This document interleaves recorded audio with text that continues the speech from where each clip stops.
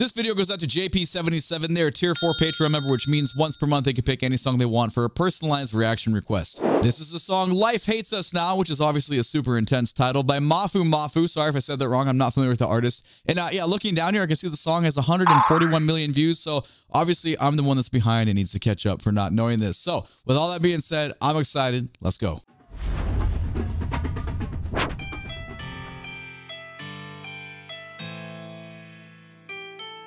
Well, I like a little background feathering and sound layers there. That's fun.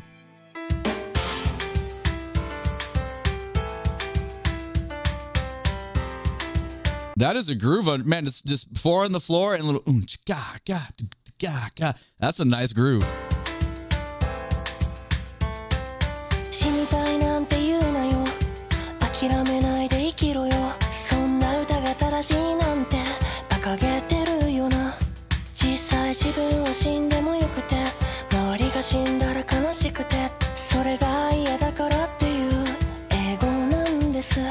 Pretty intense lyrics. JP77 directly wrote me on Patreon, said you should actually read the lyrics because they're kind of intense. Normally I just listen down. It's hard for me. I can do like one or the other. Either we're reading or listening, or I get kind of a middle ground in both. But I will say the groove and the drums supporting piano, it's so intimate and it's just like a really nice mix as well. So I'm definitely enjoying the music side, but obviously trying to read along as well. So we'll keep trying.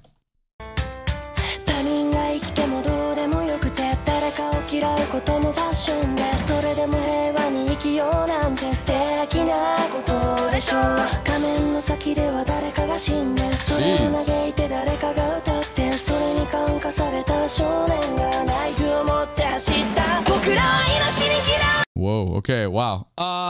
Yeah, these are intense lyrics. God, I'm getting lost, so I just cannot do both. I will lose one message. I do feel like we had some snare drum augmentation though back at the end of this verse. I'm going back 15 just to grab it again.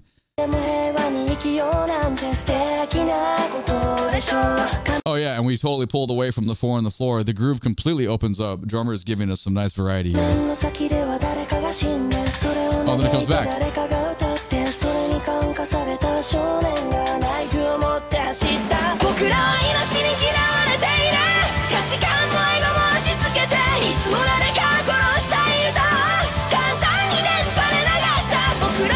Holy push. And the vocals, man, that jumped up like the energy level just exploded.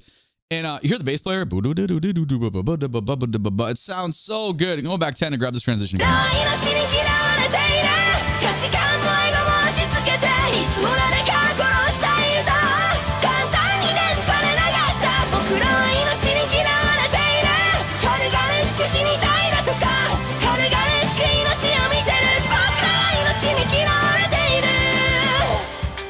Man, the bass player just digs into the roots there. We're totally walking and moving, and then as the lyrics get a little more intense there, we focus and the chord changes, the progression is still the same, but we just really push the roots there. This is intense. I'm having a much harder time in this video doing this since the requester specifically said read the lyrics, but you know me, obviously I always listen down to the music side, so I feel like I'm failing on delivering on what I normally give you, but I'll keep trying, I promise.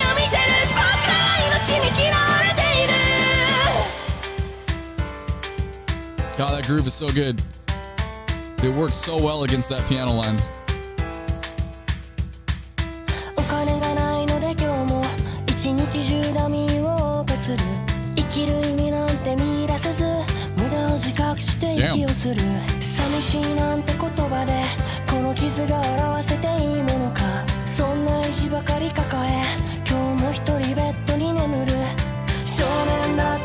Wow, as we tell this part of the tale here, this part of the story, we did add a little synth strings there, and I hear someone coming in with twice the speed on it, but there's little musical augmentations that are real nice.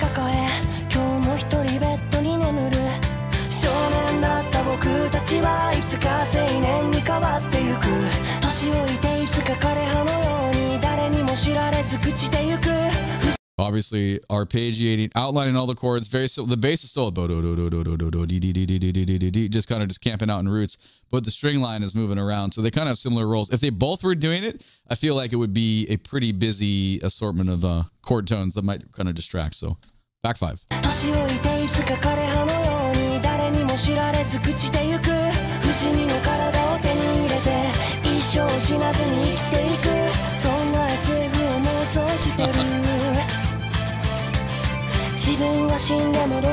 Oh, bada giddy daga got. There was like a hold on. God, see, this is the problem, man. This is the problem about you lyric obsessive folk. I'm joking. It's not bad. It's not bad to connect with the lyrics. I get it. I just connect with the music, but I'm missing the music right now. Hold on. I went back to him.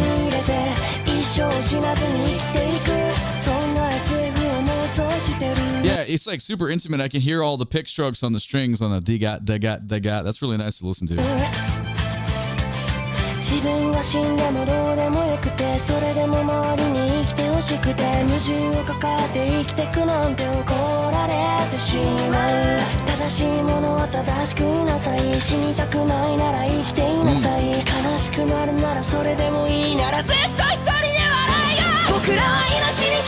Damn, dude, this is such an intense.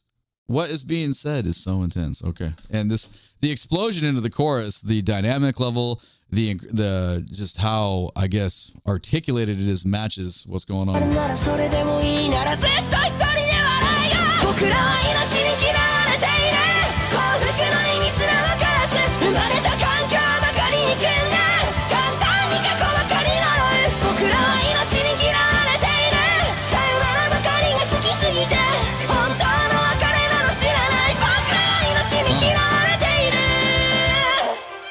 Really good use of percussion there. On the chorus, we kind of play the same groove that we had in the beginning with the 4 on the floor, but obviously the dynamic level is much, much more intense, and we're wailing on the snare drum now in comparison to what we had before. So definitely nice variations there.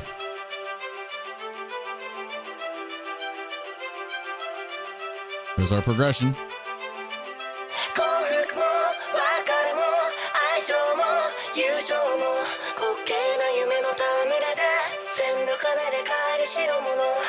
That's, man, those harmonies sounded very interesting. I'm gonna go back to grab that again.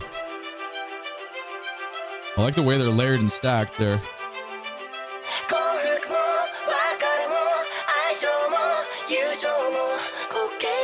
Especially the lower, I think the lower voice is my favorite by far.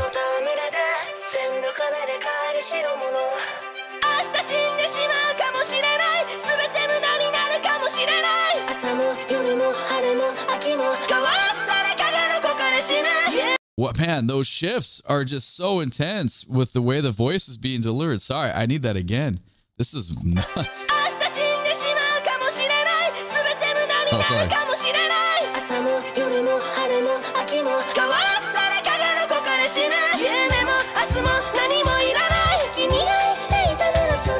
Oh, that's the groove, dude.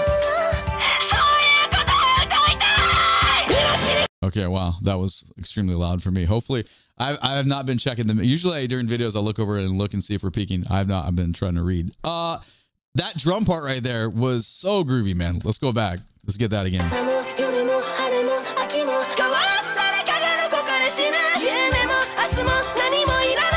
Bop, daga, daga. Man, that hits. Listen to the kick drum.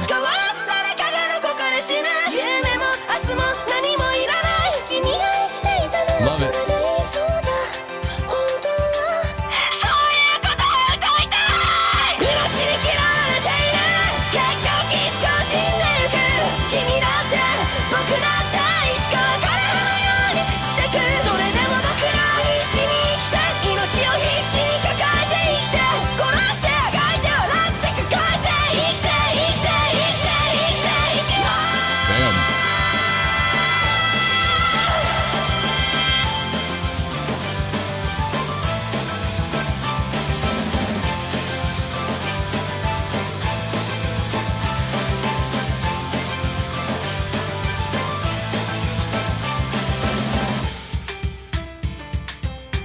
That's a fun motif, rhythmically.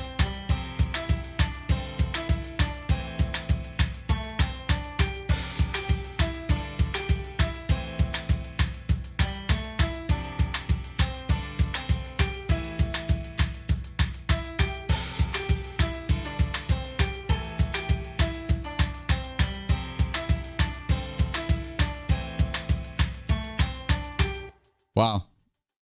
Super intense. I don't think if, I mean, obviously, yeah, for any song on a first time listen, I can comfortably tell you, in first time listens to music, I do not listen to the lyrics at all. I'm only listening to the instrumental side. And then if I have interest in the song, I'll eventually go back and probably open up that discovery of like, what's the song, you know, actually about? Because there's two types. Programmatic music, like music can make you feel a certain way. We can use instruments, we can use progressions, we can use emotion and passion, and better people that have a grasp on composition.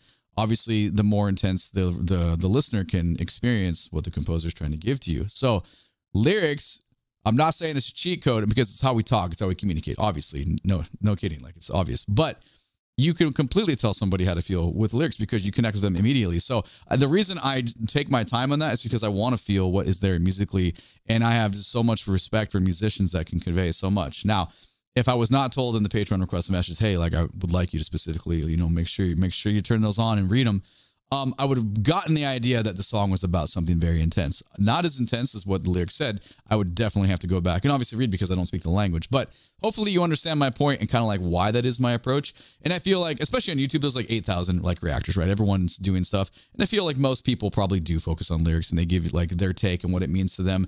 So I have nothing to give you there. The reason I focus on the music is because that's where more of my world lives, and I can give you my insights and kind of like the design aspect and whether, you know, I think it's cool. And also reminder, what I think doesn't matter. It's just an opinion. Whether I think something's cool, if it's like just mediocre, if it's not that great, or if it's like exceptional. I feel like this is really cool. Obviously my focus was kind of going in on the drums and how those grooves change. And going from verse to chorus, like the energy exchange that would go from the band to the vocals, I just thought was really good. So that was very enjoyable to listen to, even though the lyrics are pretty heartfelt and, you know, are pretty serious. So anyway, let me know what you think, and also give me some insight to how you listen to music and what the value for lyrics are for you. All right.